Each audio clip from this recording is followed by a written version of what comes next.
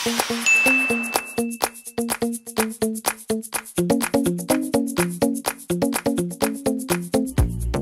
mo to. Sabi sa post, people who have been single too long are the hardest to love. It takes something extraordinary to convince them that they need you. Ano? Totoo ba yun? Maybe. For me, it's not something. It's, someone. Someone extraordinary has convinced me that I need her. Ikaw yun. Ikaw lang.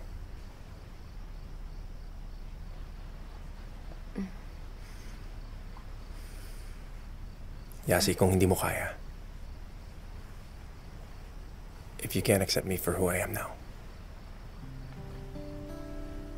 please just say goodbye. But I promise you, babaguhin ko ang buhay ko. And year after year, dito ka tayo hihintayin.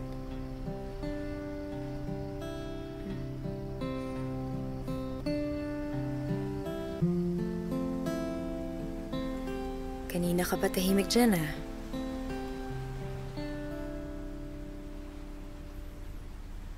Ganito lang talaga ako pag masaya. Masaya ka? Ano? Wala talaga? Ikaw, masaya ka ba? Ha? Masaya. Pero syempre, may halong takot. Anong takot mo?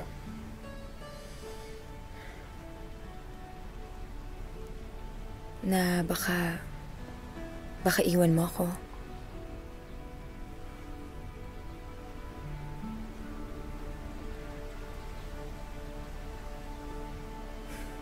Nung sabay kasing nawala yung mga magulang ko, akala ko ikamamatay ko.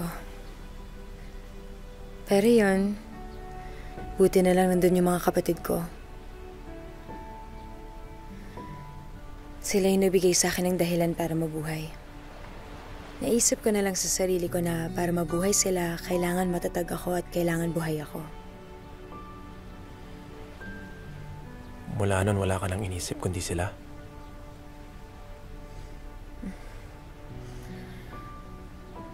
Sinabi ko sa sarili ko na parang pagka nasaktan ako ulit,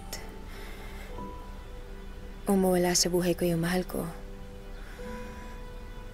baka hindi ko nakayanin.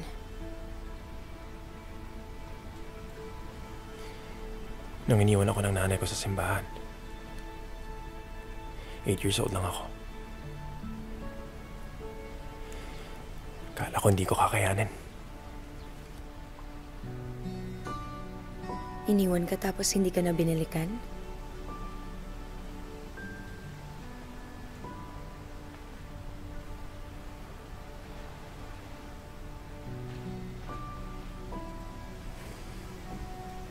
Yeah, see, a few years ago, I was in love with this woman. Ikakasal na dapat kami. A week before the wedding, she decided to elope with my best friend. My best man. Worst man.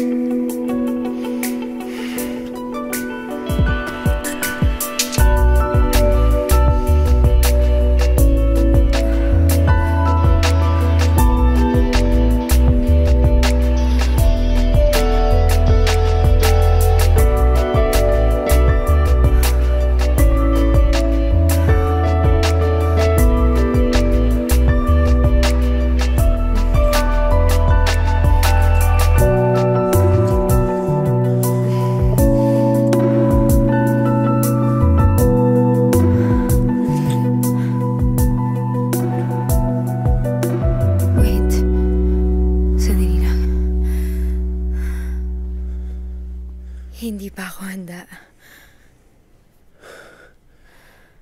Why? I haven't,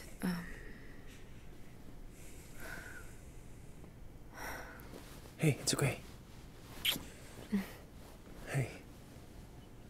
You're a virgin?